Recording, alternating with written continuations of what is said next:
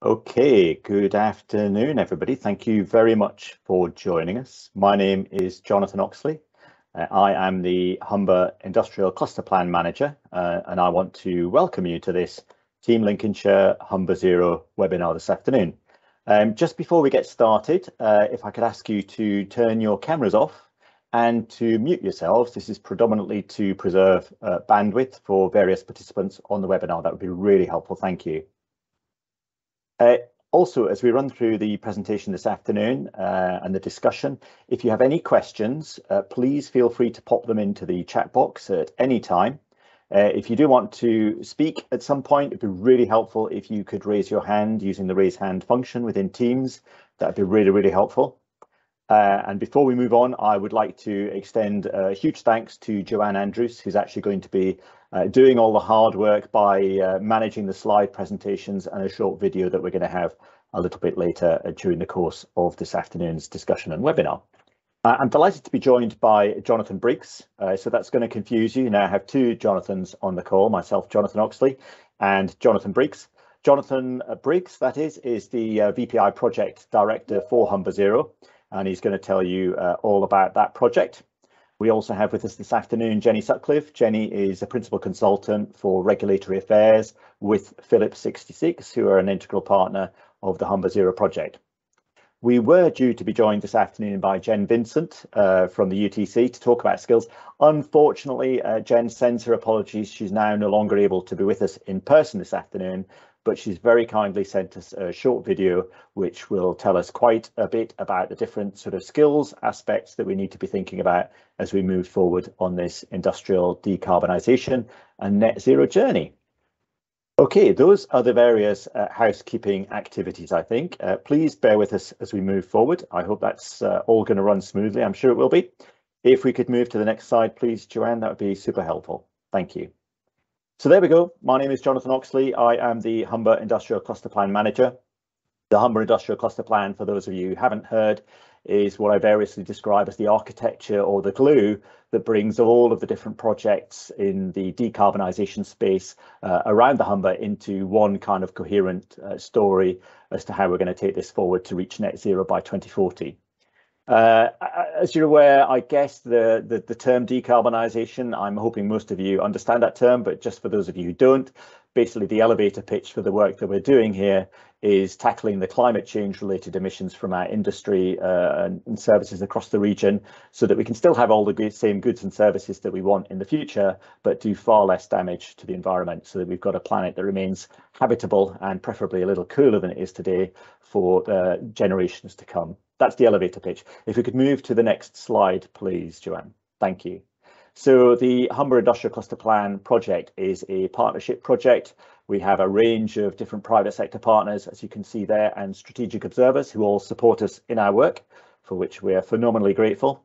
And the project itself is led by the Hull and East Yorkshire Local Enterprise Partnership, which is where I'm housed, and it's funded by the UK Research and Innovation arm of the UK government. We also work very closely with our partners, Catch, who are supporting the delivery of this project. Next slide, please, Joanne. So what's it all about? I'm hoping at least one or two of you on this call might have seen this map before. This map is a really important tool to help understand how lots of the different elements of industrial decarbonisation and basically greening our industry and energy across the region, how it all comes together. Many of you, I'm sure, will be familiar with various different aspects that are shown on the map. You can download this from our website, www.humberindustrialclusterplan.org, so you can study it in far more detail than you can see on the slide here. But you'll see various different things pictorially represented there, from the wind farms out in the east, the North Sea rather, to the east of us, to the gas pipelines, gas fields and such like, which will become an integral part of how we go about decarbonising the activity around the Humber and potentially further afield. Not many people actually realise that the area off the coast of our Lincolnshire and East Yorkshire rather is actually phenomenally well placed from the point of view of carbon capture and storage by virtue of all the former gas reservoirs and salt caverns and such like that we have off our coastline. So we are fantastically well positioned for this sort of activity. The Humber is really the UK's energy estuary. Around 25% of all the natural gas flows in one form or another through the Humber area. Around 25% of the UK's trade flows through the Humber area. We have vast amounts of low carbon electricity coming ashore. You probably all know this, and that's a fantastic thing for the Humber. What we need to do is find out how to do that in a much cleaner, greener way, so we can meet the net zero or clean growth agenda that the government has certainly set for us and legislated in Parliament, but also actually so that we can do the right thing by virtue of the planet and our successors to come on this earth. And of course, the important thing is that we need to be able to do this in a way which is sustainable. And I mean sustainable in the broadest sense of the word. So that means it needs to be sustainable for the people in our area, it needs to be sustainable for the businesses in our area, and it needs to be sustainable for the planet, of course, too. So sustainability in the grandest sense. And of course, the reason that the Humber is actually the UK's largest centre of carbon dioxide emissions as an industrial cluster is because we make and produce so many of the goods that other people around not only the UK, but actually all over the world want to buy. We are home to 2 of the last 6 refineries in our region. We've got the UK's largest power producer in our region. We've got 1 of the 2 remaining steelworks in our region. These are all fantastic things because they generate lots of value for the UK economy, for the people in our region, etc., etc., etc. So what we need to do is, first of all, safeguard those industries, but also actually importantly, work out where there may be opportunities that we can exploit in the future for businesses who perhaps don't see an obvious way to get to net zero. And the answer there is come and locate in the Humber. The Humber would be a great place to reposition your business as a net zero business. Here's the sort of thing that you can see on screen. We have the maps, we have the tools, we have the evidence, we have the policy and reports in place that help you understand why relocating your business to the Humber might be a good thing to do, or expanding your business to the Humber might be a good thing to do, because we can help you get to net zero. Next slide, please.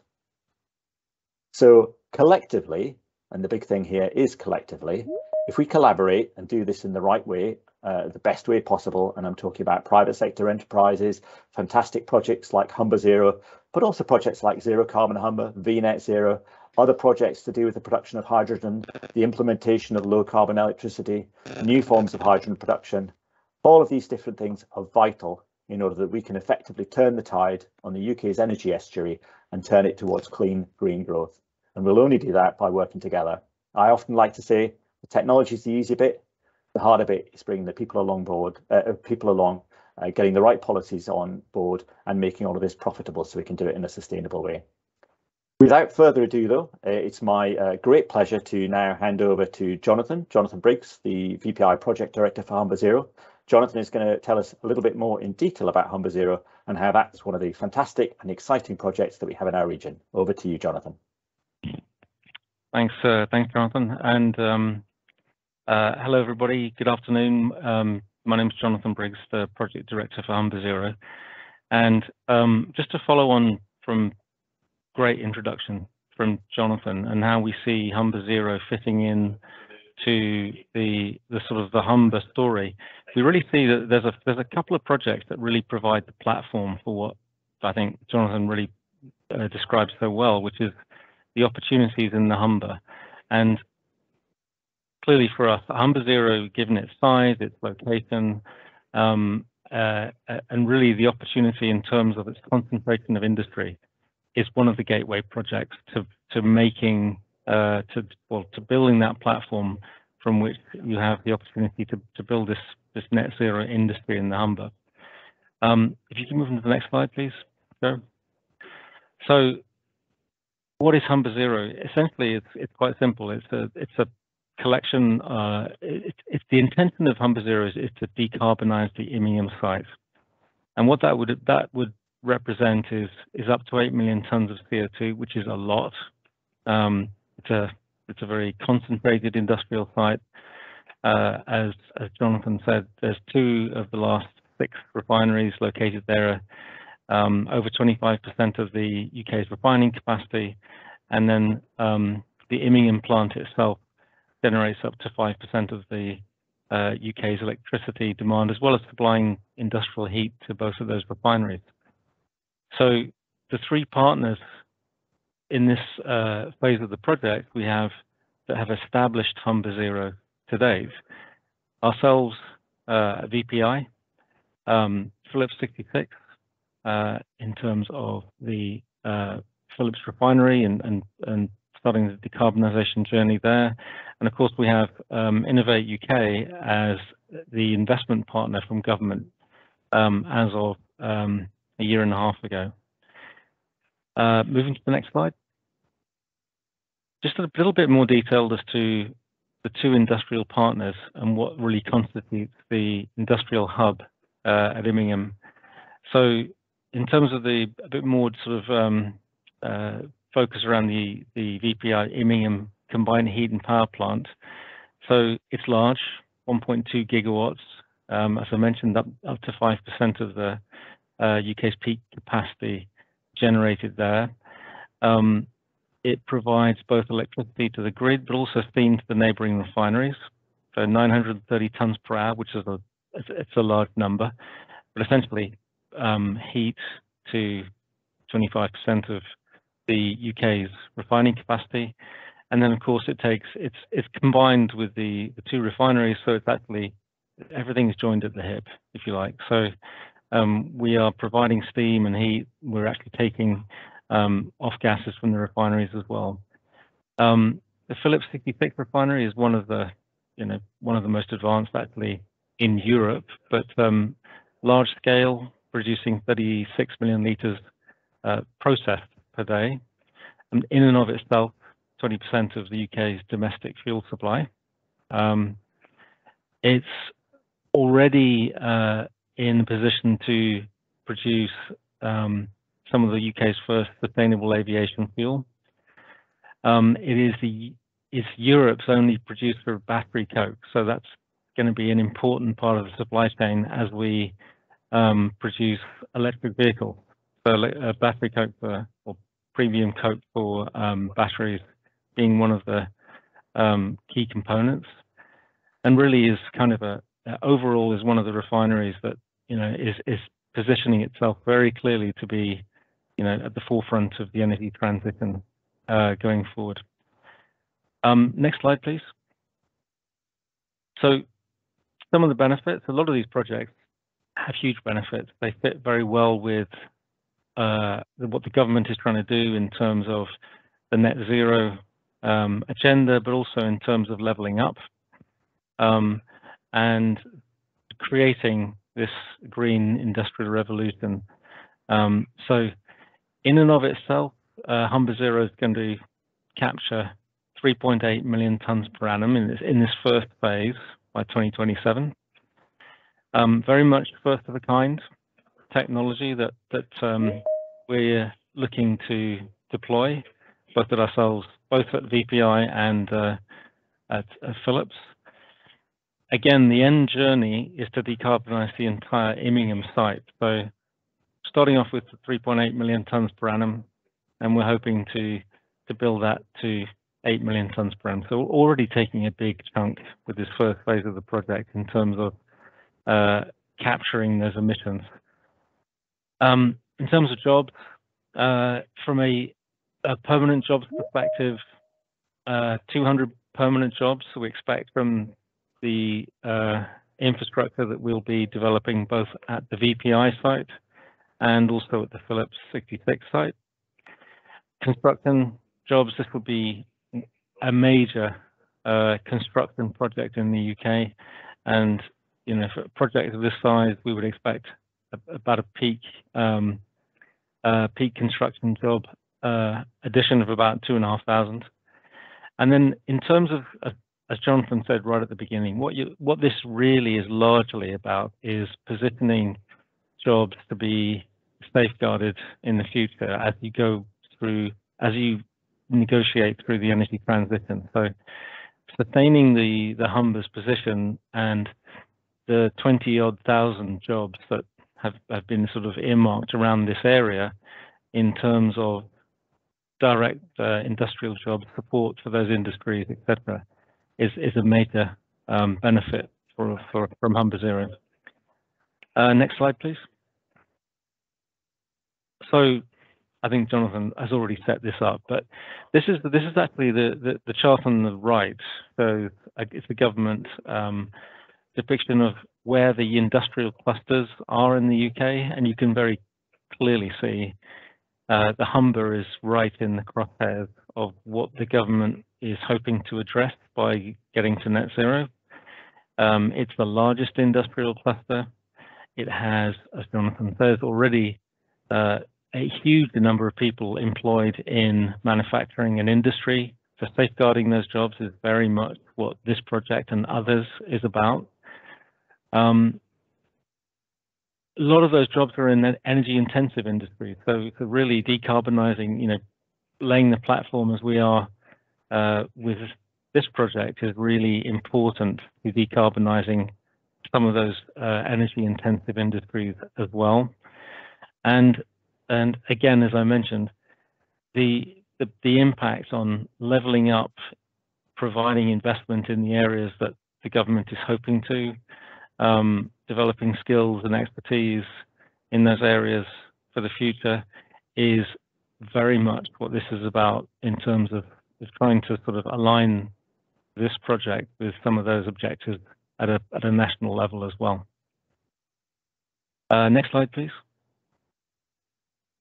So one of the key things about both the attractiveness of the Humber and also, to be quite honest, the Lincolnshire side of the Humber and where we are at Immingham is the opportunity for CO2 storage via already 2 networks that are being developed, both of which we will be connected to. The first of which has already been selected by government as a store that's going to be developed, in this case by BP and other major oil and gas companies, the Endurance or the East Coast Cluster store. That's the red line going north of the river and out to the Endurance CO2 store.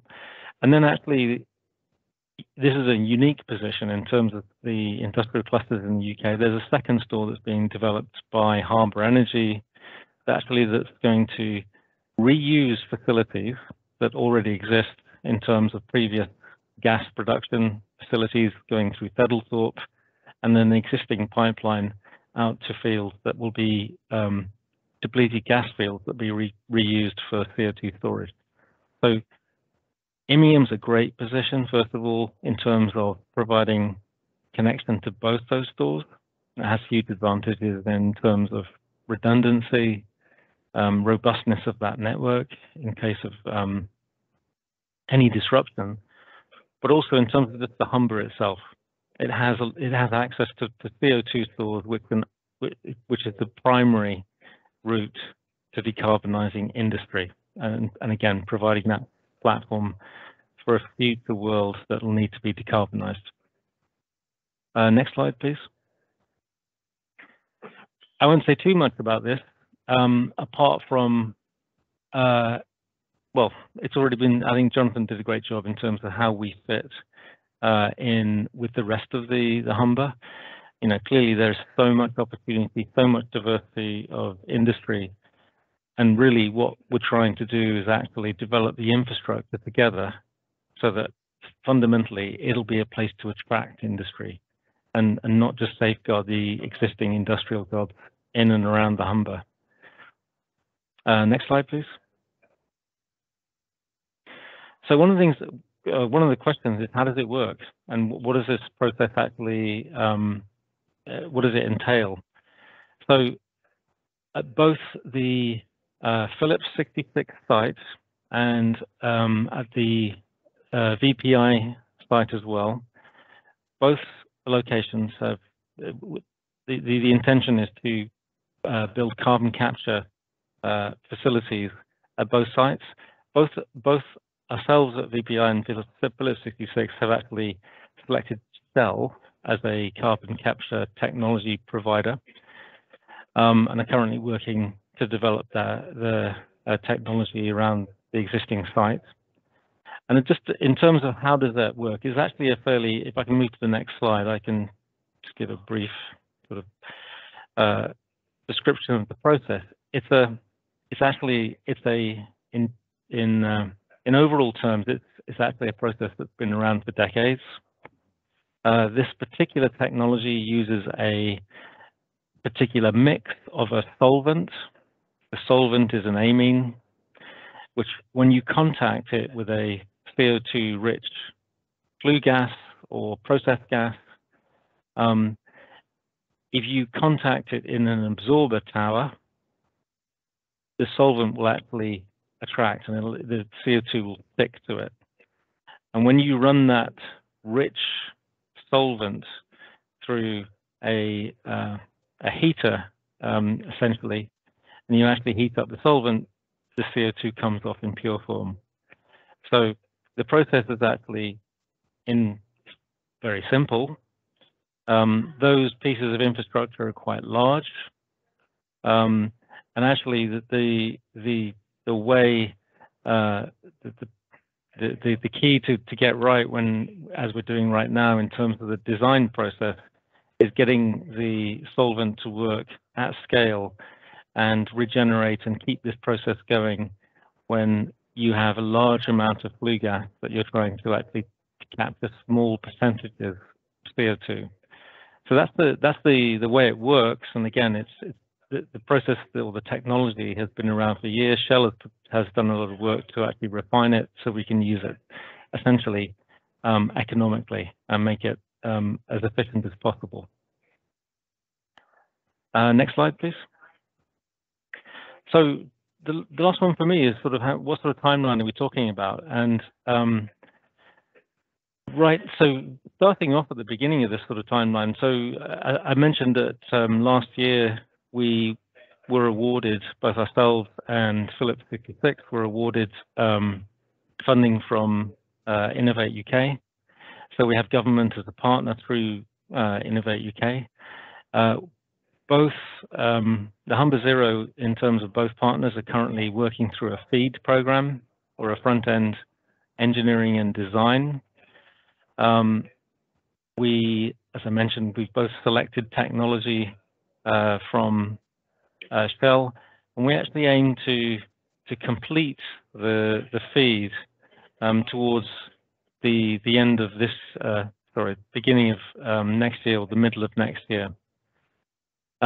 Concurrent with that, we're actually we've been working a public consultation for planning. So we're working through the planning process for consenting and permitting, and we're hoping to go into construction in 2023, 2024, subject to, you can see a small disclaimer at the bottom, which is essentially, a lot of this requires us to be working with government to get the right policy framework to make and basically to deliver an economic project.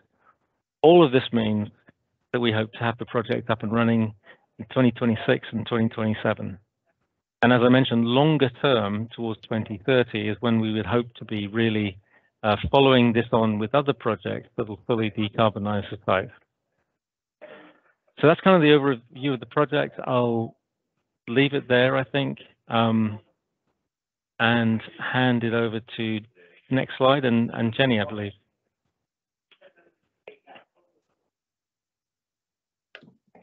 Thank you, Jonathan.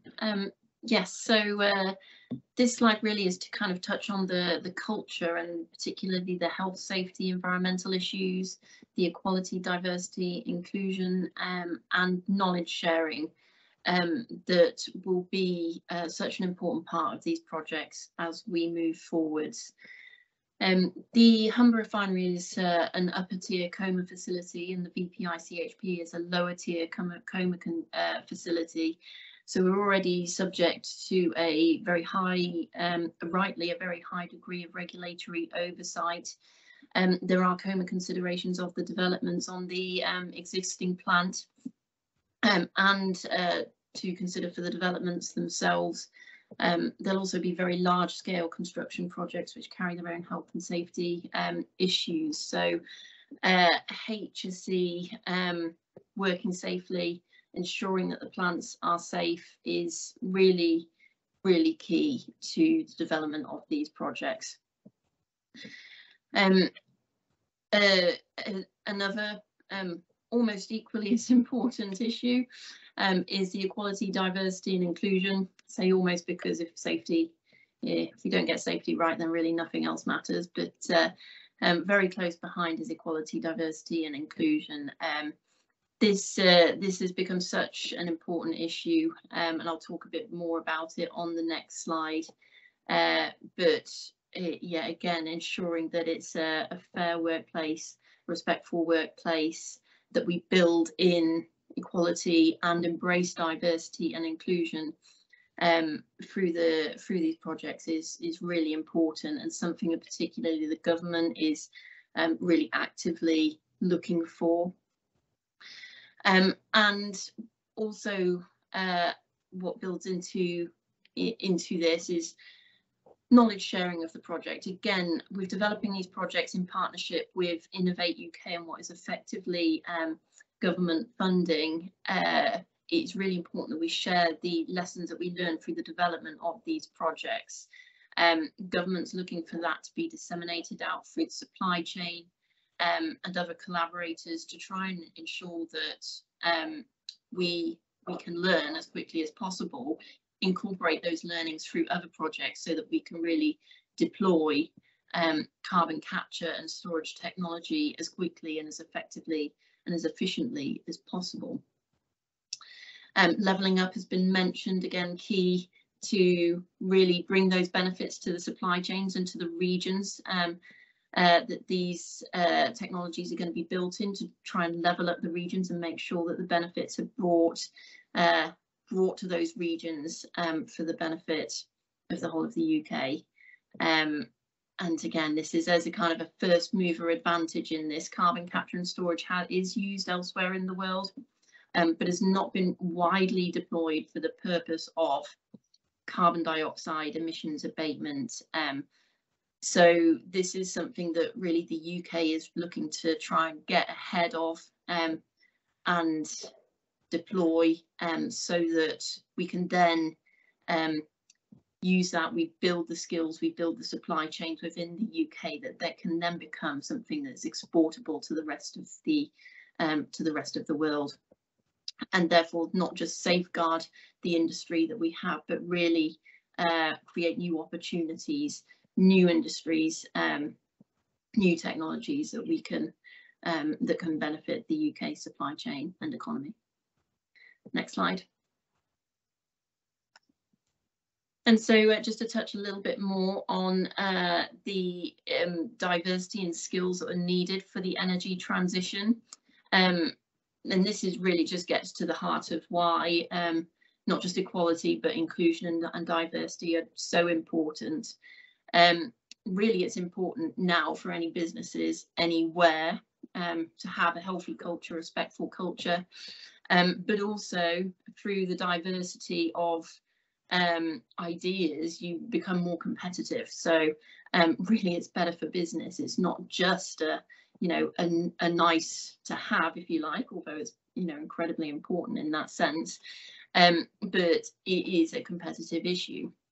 And also touching back on the safety considerations of the projects, the plants that these projects are being developed on are already, in many cases, coma facilities or have safety considerations. The projects themselves will have the safety considerations, and a diversity of perspectives again is important for a safety culture, for kind of an open safety culture, and through understanding how things might be perceived differently, and therefore you improve your safety performance, your safety culture.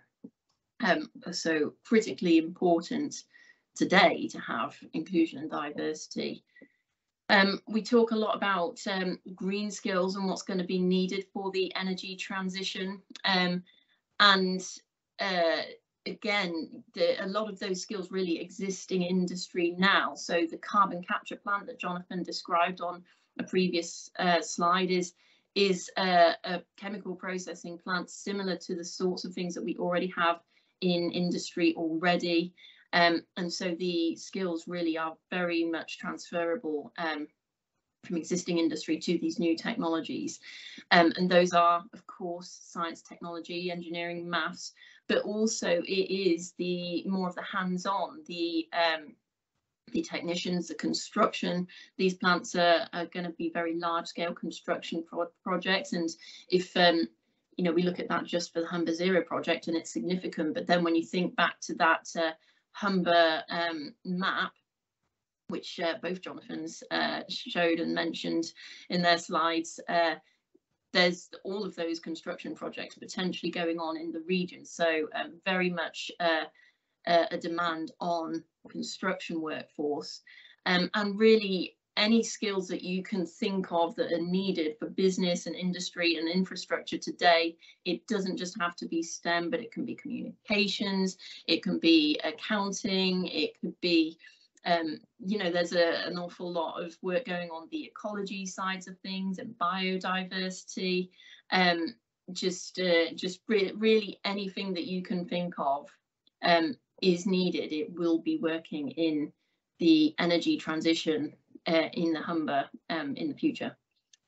For the energy transition, you know, this is kind of the flip side of the sort of first box, which is, you know, you need your inclusion and diversity for your core skills. Well, actually, and so for the energy transition, you actually need it even more, because the energy transition is going to require more innovation, more collaboration, more problem solving to really make these technologies work, to deploy them at scale at all of the locations that they are needed for, including the Humber Zero project.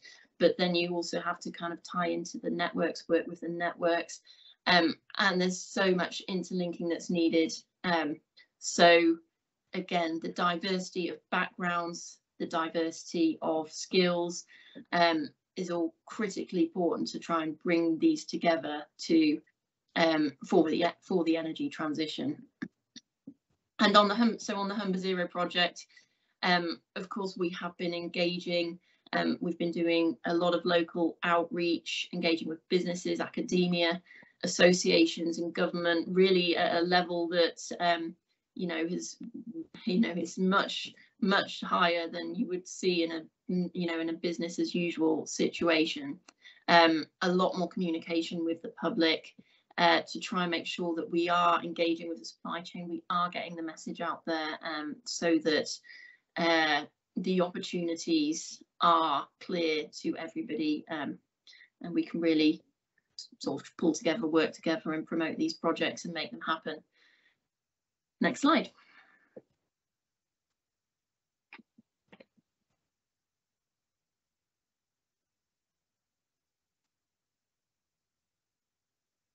So I think this is over to the video of Jen Vincent.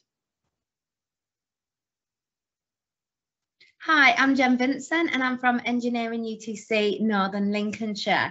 I am the careers leader here at the UTC.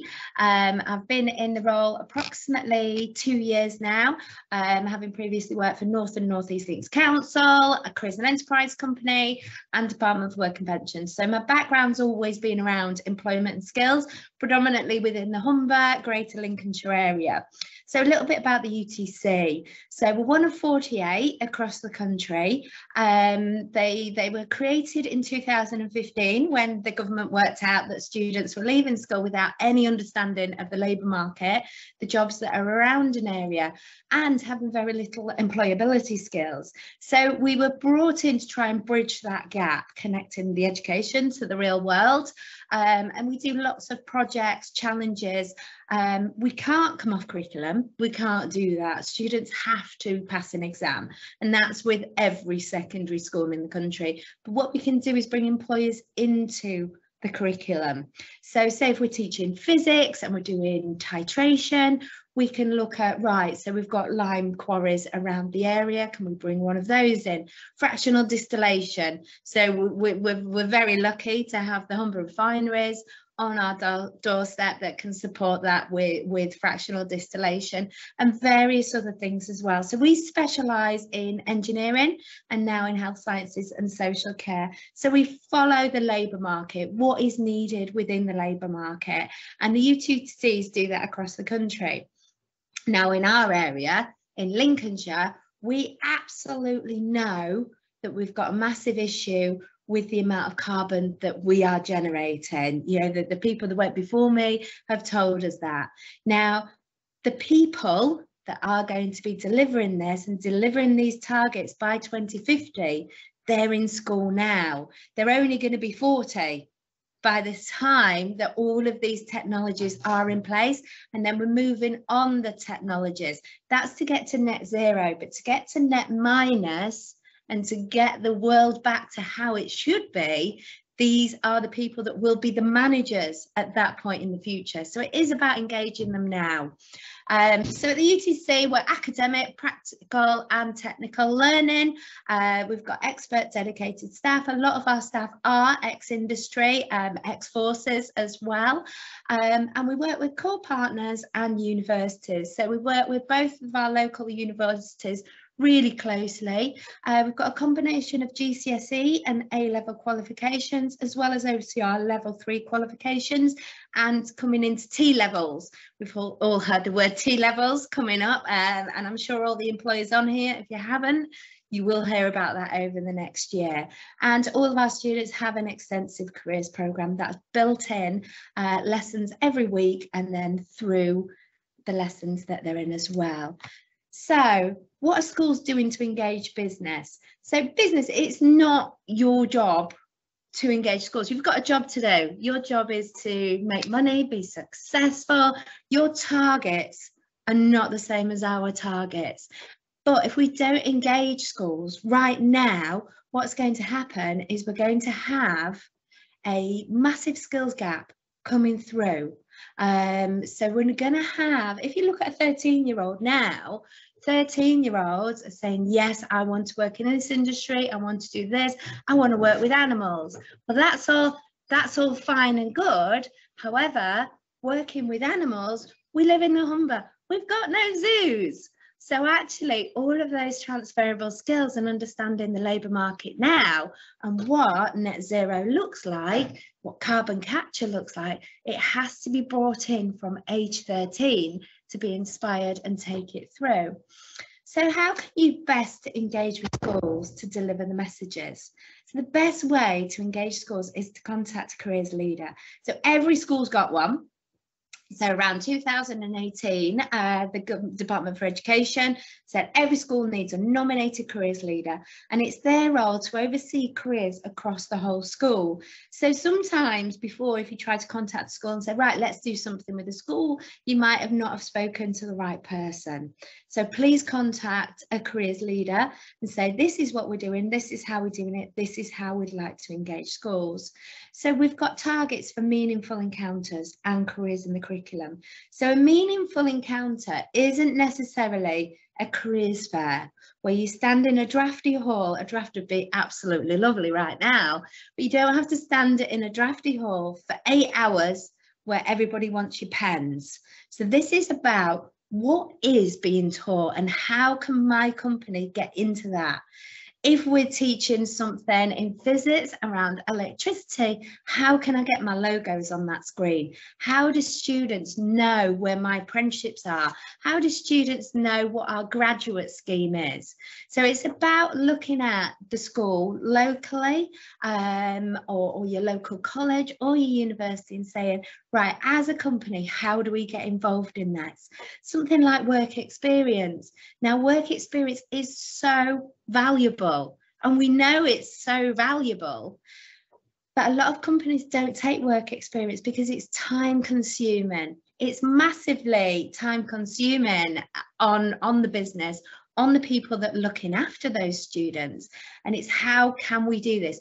Talk to your careers leader at your local school, talk to your college and say, right, we want to do work experience, but how do we break it down? How do we take somebody on for a week and make it meaningful. Now, we can do that. It's not your job to do that. That's ours in education, and we can give you the support to do that. If you take somebody on work experience and they are so valued and valuable on that work experience, keep the details, because at some point they will come out of college, out of the university. You want them on a T-level, you want them on a placement. So those students will remember you if you make that valuable. And as well as we come out of COVID, there's more opportunities to visit education and to bring education to you. Now, we're not saying you're a small company, you've got 15 employees, let's have a coach load of 60 students. We're saying, can you get 4 there? You know, can they come and visit your business and look at, right, can we do some sort of competition?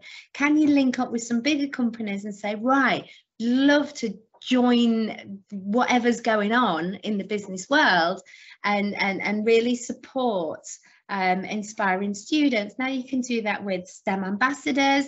There's the Waterline Summit that the Marketing Humber have just done, which is really, really exciting competition for students. So there's lots of various ways that you can get involved.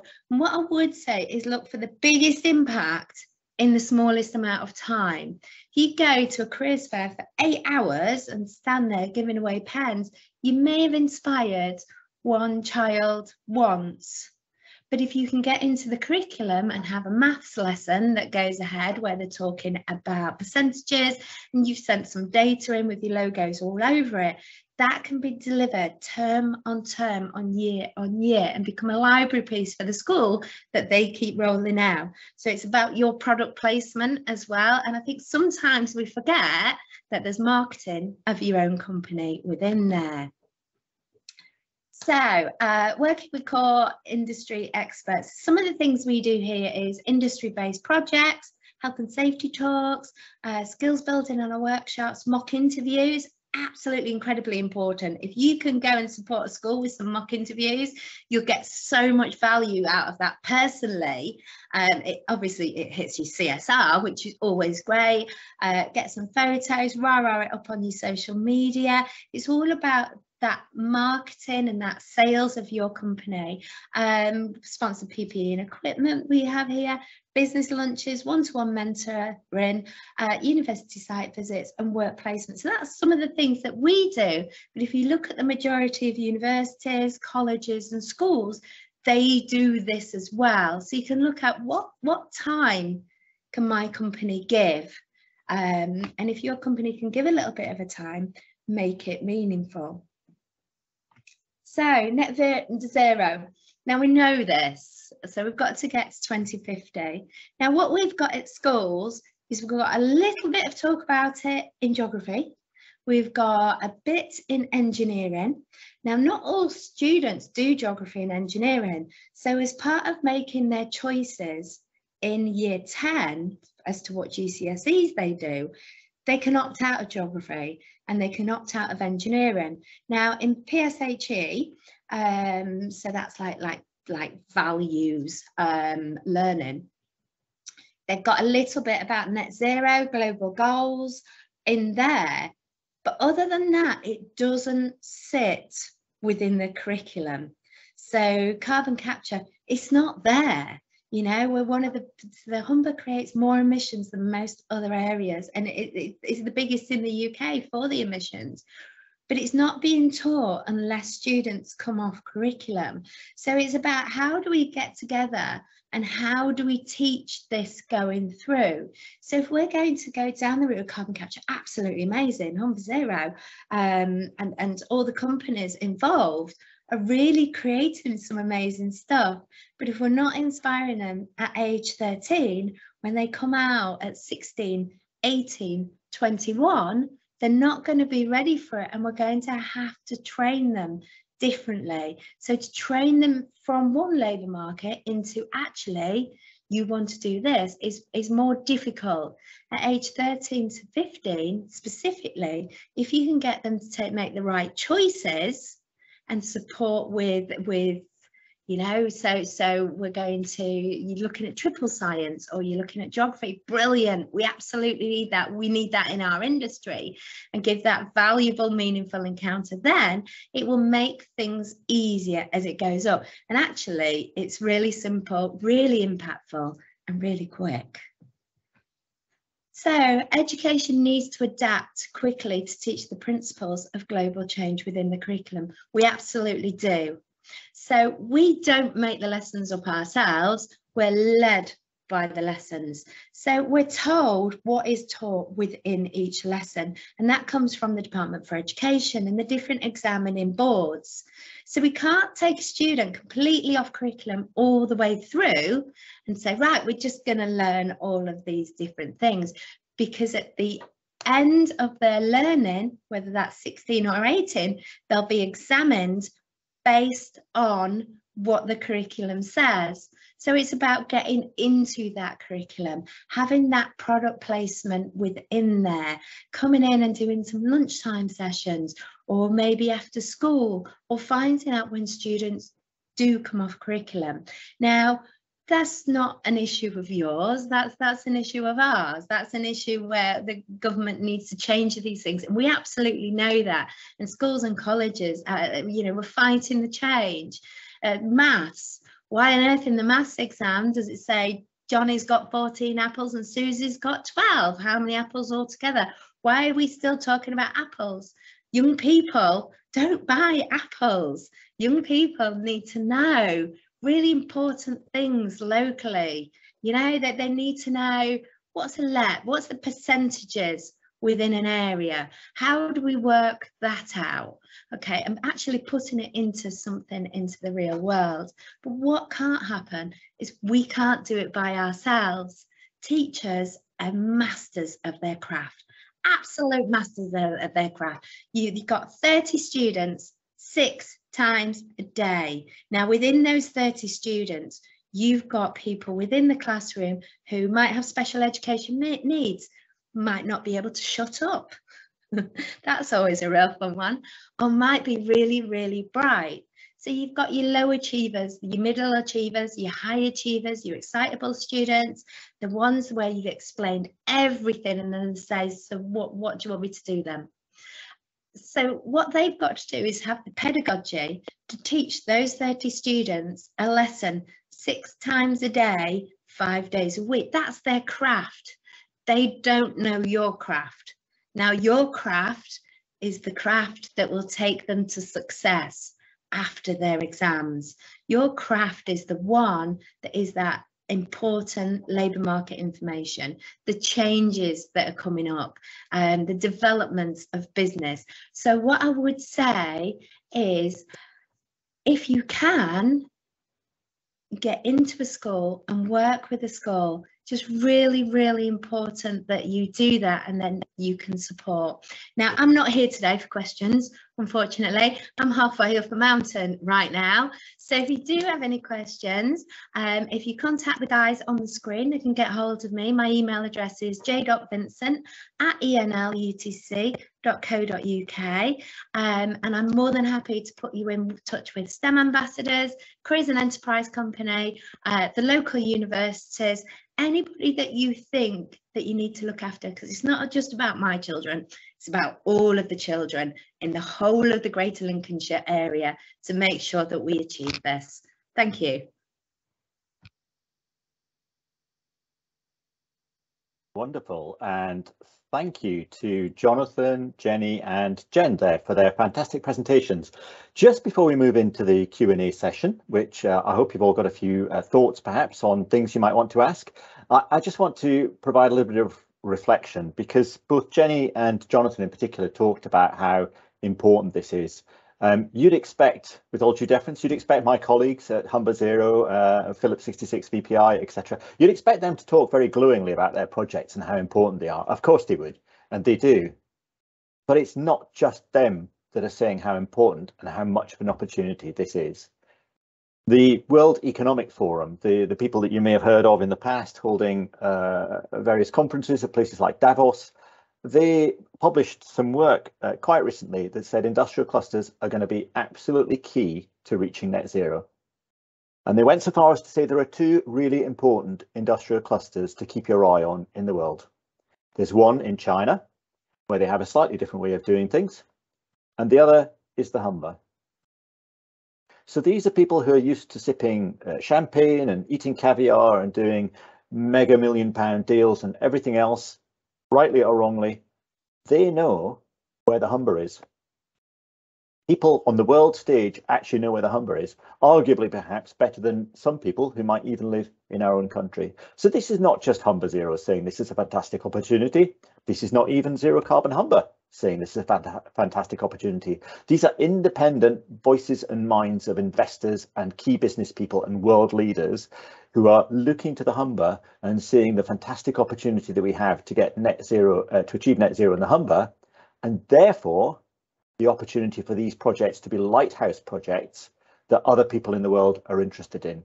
And already I've had conversations with people from California, from Houston, from the Netherlands, from Germany, all saying, what's going on in the Humber and how are you making it happen? What can we learn from you? I've had investors ring me up and ask me about, what can they invest in the decarbonisation world in the Humber? Typically, we invest a few hundred million to a few billion euros. What can we possibly invest in? Those are the sorts of conversations and questions and such like that are going on at the moment. And I think that's an absolutely fantastic opportunity for the Humber. However, it's not what I think, it's what you think too today. And so it's important that we move on to some questions. I'm going to open the floor and invite any of you to put your electronic hands up.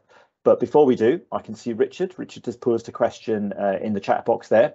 Are VPI and Phillips 66 confident that 2,500 skilled construction workers will be available when needed? So I guess that's a question that you might want to pick up, Jonathan, in the first instance. Yeah, I'd be happy to. So Jenny mentioned actually that a lot of these projects coming on at the same time, it'll be a challenge. But I think the work that projects are doing, in particular this one, Humber Zero, in terms of bringing in the EPC partners early, engaging them early, so they're actually trying to engage to get the right skills, trades, etc. Ahead of time. It's an issue for sure, and one that's going to be one that it'll be a challenge, but we feel we can manage it. And thank you, Jonathan. And I think the important thing, Richard, is that those conversations are starting now. In fact, they've already started. And we recognise the sort of scale of challenge that we might have here around resourcing these projects. Not only the projects that are going on in the Humber, but the Northwest also is working on decarbonisation. We've got Teesside that's working on decarbonisation. We all know that we're going to need more than just these decarbonisation projects to come to fruition if we're going to meet the net zero target. And then you overlay that, of course, with things like EDF's construction of Hinkley Point and hopefully Sizewell C if that comes to pass, and HS2 if we're still building elements of HS2. These are all phenomenally important engineering and construction projects that need to take place. And all of that is overlaid or underpinned, depending on your point of view, by business as usual. So Jonathan and his team at VPI, Jenny and her colleagues at Phillips 66 will be doing all their usual turnaround and statutory inspection work, as well as all this additional construction work. So the answer is no. How confident are we? We're confident that we're doing all the right things now to get these skills and people in place, and ultimately to bring this to fruition on the sorts of timelines that Jonathan explained earlier. Does that help answer your question, Richard? Yeah, thanks very much. Yeah, cheers. You're welcome. Thank you, Jonathan. Any other questions from our attendees this afternoon? Okay, with fantastic time in there. Rachel has just posted something else in the chat box. Thank you, Rachel. What supply chain opportunities are there or will there be within the Humber Zero project for businesses within Greater Lincolnshire? Great question, Rachel. It's something we are actively pursuing at the Humber Industrial Cluster Plan, our study work around supply chain considerations, but I know the Humber Zero project also have something to say on this. So again, I'm going to hand back to Jonathan for that. Yeah, you covered it. I mean, so we're trying to work as a sort of group through the Humber Industrial Cluster, so that we're actually combining our efforts and coordinating. But I think every single project has engaged the contractors through. We held a supply chain event earlier this month and I know I'm pretty sure that Robert might give me the exact date, but we've had really good turnout for that. We had over 100 people, in fact, at an event that we had earlier in Scunthorpe.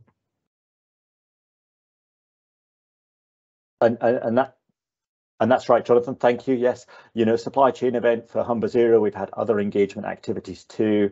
On the north bank of the river, there have been a number of different supplier events where we effectively open our doors, or our partners open our doors for discussion space, a little bit like this, but maybe taking up a half to a whole day, where you've got the opportunity to hear more about what's going on, some of the timing issues, an opportunity to speak to people like Jonathan, Jenny, Robert and colleagues about how this is all going to unfold. Jonathan and Jenny both, of course, rightly pointed out that this is all subject to, some of the government's policy work as they seek to get their own heads around how they need to kind of set the right policies in place. So ultimately, yes, please keep your eye out for future supply chain events. Robert has just said 29th of June was the last one at Forest Pines, I believe. But there will be many more of these activities coming up, facilitated by partners like Catch, like NOF, others who are active in this space too. And if you haven't heard about any of them, do please visit the Humber Industrial Cluster Plan website, or indeed the Humber Zero website. You'll find opportunities to sign up for newsletters that will give you more up-to-date information about what's coming up shortly. So I see Lee has his hand up. Lee, over to you. Hi, Jonathan. Thank you. It's not a question. It's more an offer of support, really. I work very closely with Jen, and what she spoke about at the UTC is on scale, and this needs to be delivered on scale. So not just directly towards the UTC, who have a curriculum that is designed for this type of work, but to all schools that maybe don't have that type of curriculum. Now, the offer of support is I manage the Careers Hub at the Greater Lincolnshire LEP. I'm the Strategic Careers Hub lead. We are working with all 122 educational establishments in Greater Lincolnshire, and this is recognised as one of our game-changing sectors from the Greater Lincolnshire LEP. So the offer of support is, as and when you know what and where, please do get in touch, and we can broker the relationships with schools. And a lot of the things Jenny speaks about around linking careers to the curriculum are themes of ours at the moment, and we have as cornerstone employers working with us already Phillips 66 and a number of other employers, in fact 107 employers working with us across Greater Lincolnshire across various sectors. So again, I'll finish there just by saying, as and when you know what and how, let us know, and we're there to support. Brilliant, thank you very much, Lee. That's really helpful. And just for the avoidance of doubt, whilst I'm employed by the Hull and East Yorkshire Local Enterprise Partnership, we do work very closely with the Greater Lincolnshire LEP too, and we're absolutely taking a pan-Humber approach to all of this activity. And in fact, when you think about the sorts of numbers of jobs and skills that we will need, and indeed supply chain considerations, the reality is we won't be able to resource all of this from within the Humber. But what we very much should do is seek to make the most of how we can resource it and develop the most for our economy and our people and our businesses in the region, first and foremost, before we then realise where else we need to go to access some of these skills and such like.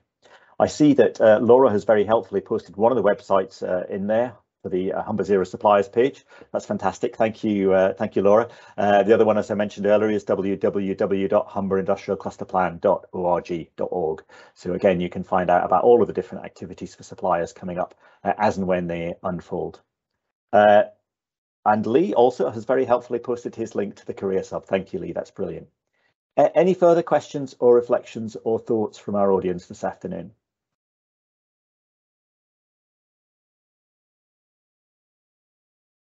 All is quiet. That's fantastic. I think I can probably hear a few fans whirring in the background too. Well, I think it's all that it remains for me to do then is to thank again Jonathan and Jenny and Jen Vincent for their presentations today. That's been really appreciated. I think I see already one or two comments appearing in the chat to that effect. That's been wonderful. I think I'd also like to extend a thank you to Team Lincolnshire, who have hosted this event this afternoon and have put it on and advertised it and run it for us. That's been really, really helpful. And I think please keep watching this space, keep watching for the developments in the Humber as far as decarbonisation goes.